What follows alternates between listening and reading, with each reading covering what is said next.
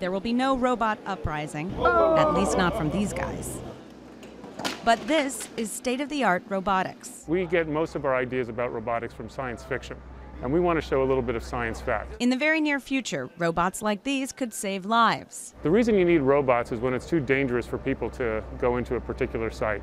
A great example was at Fukushima. They could have gone in there and vented those reactors and prevented the explosion. This international competition was organized by DARPA, the Pentagon's research wing that invests in futuristic technologies.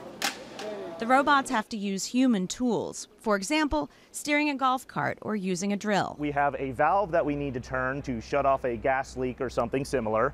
We have to cut a hole in a wall to get access to something behind it.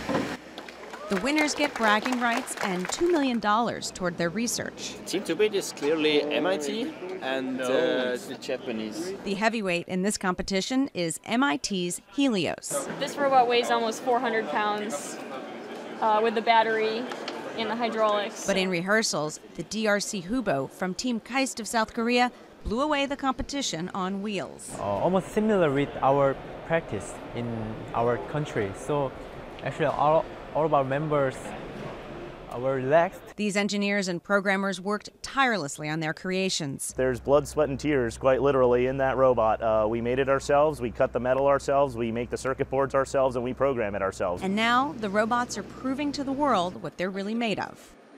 Raquel Maria Dillon, The Associated Press, Pomona, California.